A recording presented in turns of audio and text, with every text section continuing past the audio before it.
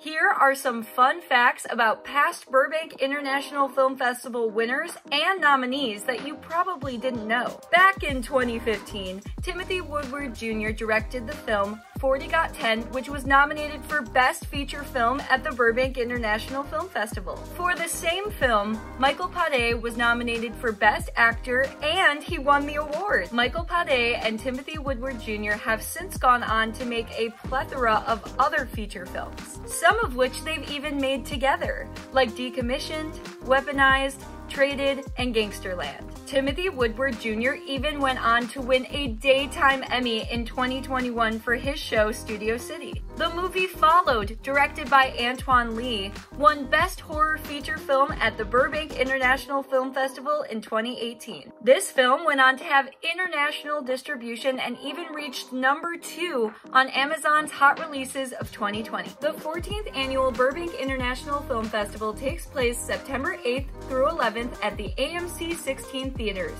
For more info, go to www.burbankfilmfest.org. We hope to see you there.